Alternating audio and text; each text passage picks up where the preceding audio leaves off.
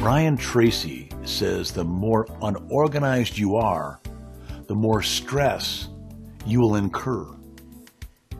So it's so important to be organized, knowing where you're going to be today and tomorrow and this week, maybe this month, this quarter, so that you know.